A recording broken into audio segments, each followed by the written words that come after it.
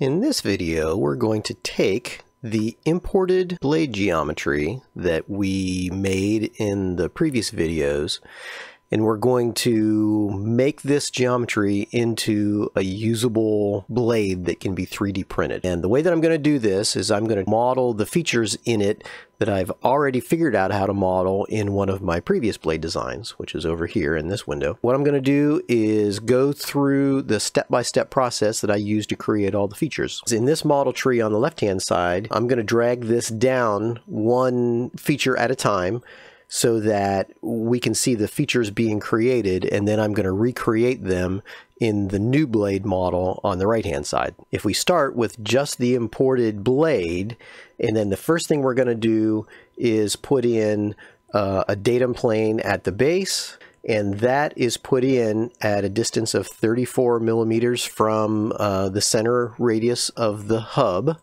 So we'll come over here, we'll go to plane, and we'll give this a dimension of 34, and then we'll offset another plane from that at 175, and then we'll rename these just so that we know what they are. So this one is the base, and this one is the split. Okay. Now, the next thing we need to do is, in this window, we are creating datums for positioning the center hole that's going to go up through the middle. And in this case, on this blade, that hole was at the quarter chord, so it was 25% of the way back. On the new blade, it's going to be at 42% of the way back.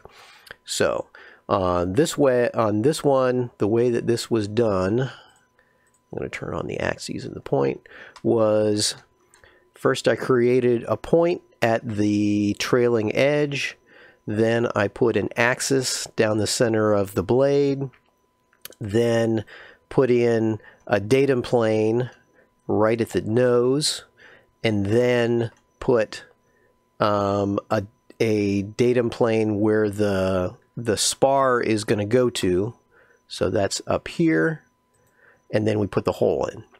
So we'll do that same series of operations on this blade. So the first thing we're going to do is put a datum point in at the trailing edge of the blade. So to put this point in, we're going to go point, and then for the references, I'm going to select this line, which is a trailing edge, and then if I tell it to put it at an offset of 0, it's going to point it right on the end of that line. And now we will put in the axis between that point in the front leading edge. So we'll say axis between that point and the trailing edge point. There we go. Let's name this one TE for trailing edge. There. Okay. Now we can put in the leading edge plane. So we're going to say we want a plane. We want it to be normal to this axis. And we'll say normal. And we'll make it through that vertex. So there is our datum for the leading edge. And we'll call that base underscore LE.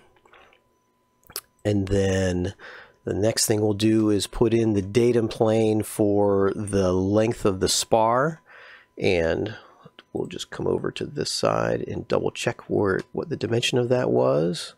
Spar depth is 50 millimeters above the split plane.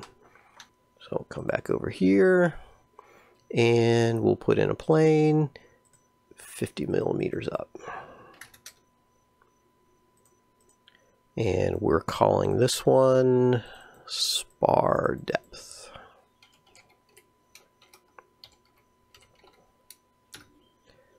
All right. And now the next thing we do is put the hole in the right spot. And if we come over here, we will see that the hole diameter is, regenerate, is 8.1 millimeters. And that gives a good fit onto the carbon rod that I put into there. So let's come over to this model, and the first thing I need to do is measure the distance between here and here. That should match the distance that we came up with for QBlade at position 0. It should be about 97.084 millimeters. So let's check and see if that's true. So we measure between the front plane and the trailing edge point, 97.094. How does that compare? 97.094. Perfect. Okay. So let's make our hole. We say we want a hole that is a diameter of 8.1 millimeters. The depth goes to a plane that we specify, and we're going to specify this one. The placement is on the base plane, which is here, and then the offset references, we're going to offset from the leading edge plane and also from the axis that we put in, and it's going to be on the axis. So we're going to say that this one, what's going on, what's it doing, we're going to say we want this to be aligned. And then this one, the distance, let's see, it was 97.084 is the chord. So we say 97.084 times 0.42, and we have it go in the other direction. So we make that a negative. So that's the location of the hole that puts us right on the twist axis. And we say OK, and there is our spar hole on the center of gravity. Now, just for the fun of it, let's just see where the true center of gravity of this part is once I put this axis in. So we can check that by hitting Analysis, Mass Properties. Let's see. I think we have to give it a fake density. We'll just say the density is 1. Do a preview. Look at that. So there's our center of gravity, and it's right on the axis, or close enough that the blade is going to spin properly. So now, when I have this blade mounted with a spar going down the center of this hole, it's not going to want to tilt one way or the other. If I held this horizontal, the blade would not try to pitch in either direction. It would just stay stationary. And my mechanism for pitching will control the pitch without having to fight against the weight of the blade. So that's just what I was going for here. Okay, next thing that we put in over on this side, let's see, what is this datum for? This ends up being a sketch plane for the base feature. Okay, let's go ahead and do that now. So we're going to put a datum, go to model, plane, we're going to put a datum through this, and it's going to be parallel to the leading edge. So we'll make the rotation here, instead of offset, we'll make it parallel there. Okay, so now we have a datum through that hole, and we're going to save this part, and we're going to cut off the tip. So I do that by clicking the plane that I want to cut with, and I select solidify, and that cuts away the stuff in the direction of that arrow. So there is my base. I'm going to save it again. And now the next thing that gets put on is we're going to put on this piece on the base. So this extrusion here is what I use to grip the bottom of the airfoil. And that extrusion has dimensions. It's 25 millimeters long, it is 15 millimeters wide, 5 tall, and then it's got a 30-degree taper on it. Okay, so 15, 25, 5. So we come over to here.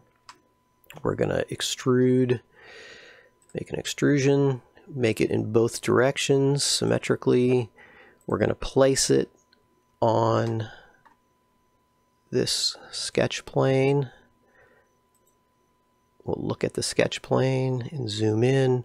We're going to make the axis of rotation, we have to set it as a reference. So there's our reference. We're going to put a center line on that axis. And now I can come over here. We're going to add another reference. The datum plane here is a reference.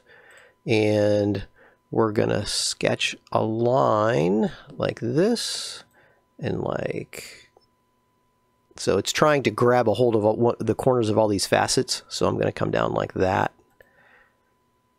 And then I'm going to mirror these two lines to the other side and put some dimensions on them. So this dimension I think was 15. The height of this was 5, and I think that this dimension was 35. I'll double check that again later. And then we'll connect the two pieces up like that, and then we'll just give this a dimension from here to here that's big enough so that it cuts through. We'll say that's 5, so that it goes into the part. And then we say okay, and now the total depth is going to be 25 millimeters. So let's see what that looks like. Why did it fail to regenerate? Oh, I didn't close the bottom. I didn't put a bottom on the sketch. Let's fix that.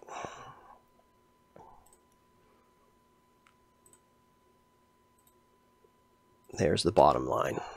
That should work. There we go. Okay. So there's our base.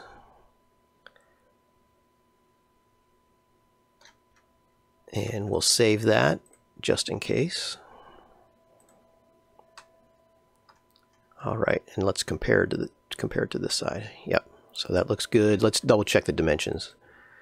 It was 30 degrees, not 35 on the other one. Okay, so let's fix that over here. This is 30 degrees. And regenerate. There we go. Okay. Now we have, what this gives us is a base that has parallel sides that run parallel to the center line of the bottom section. And so when I grip the sides of this and control it, that's how I can control the base angle of the rotor blade. Okay, so now the next thing I did was I chamfered the corners on here so that it fit into the cuff that grabs it. It looks like those are it's a 0.5 millimeter chamfer. So let's throw a chamfer on here, here, and here, and the size is 0.5 millimeter. Okay, and now on this side, what was the next thing we did? Oh, okay. So when I created this extrusion here, it closed off the hole that I had created that went up in. So I have to recut that hole.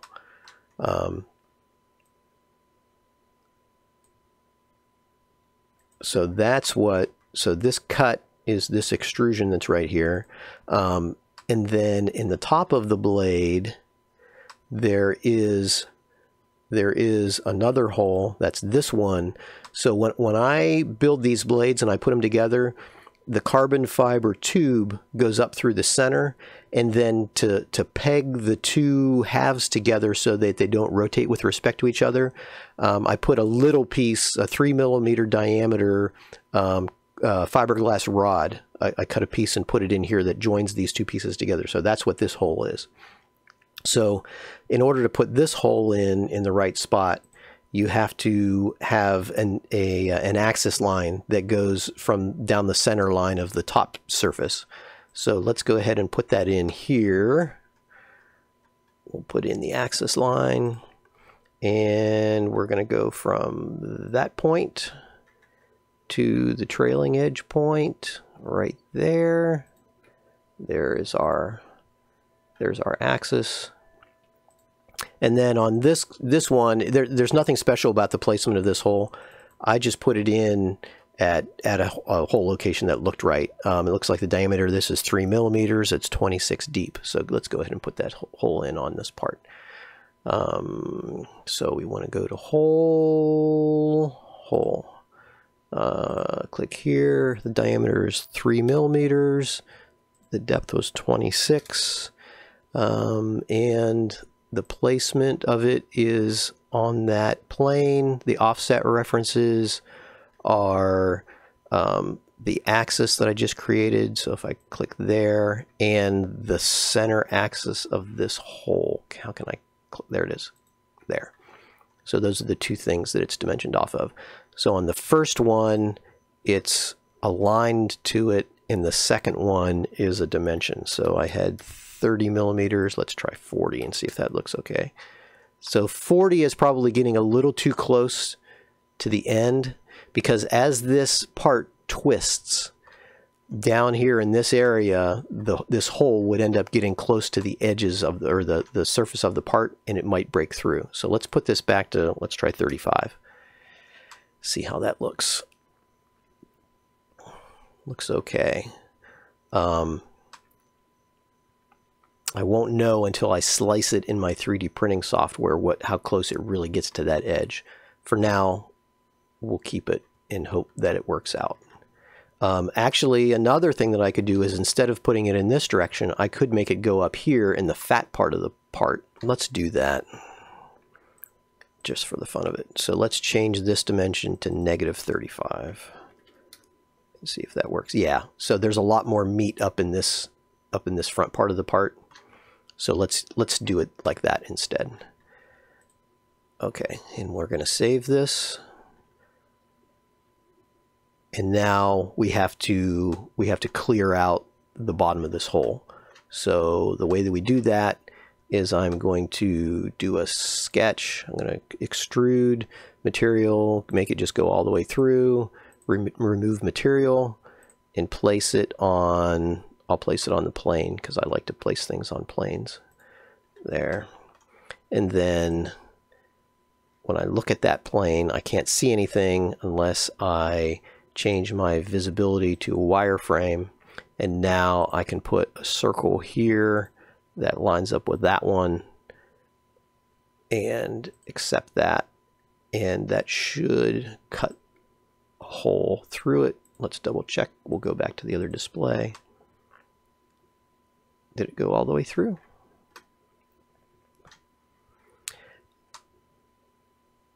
Oh, look at that. There's a real thin little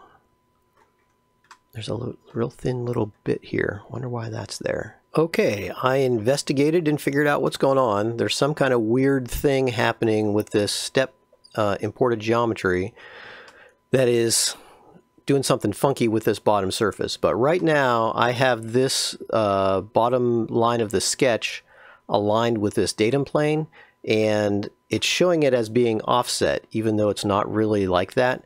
So what I figured out is if I come into this section and redefine it, and I look at the section, and right now I have it lined up with the datum plane, but when I do that, it doesn't end up in the right spot. So what I did was, if I say that one of my references is going to be one of these facet points,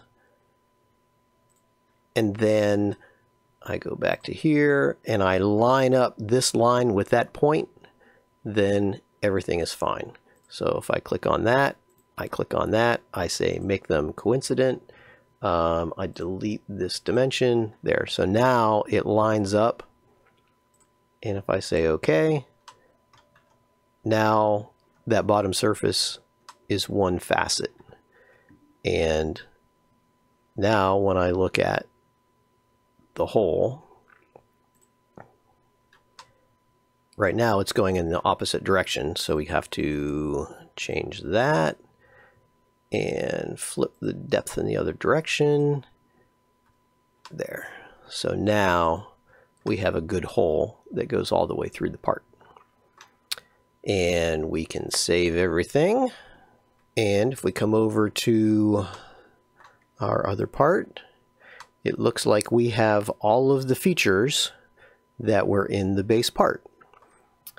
So this base part is now ready for printing.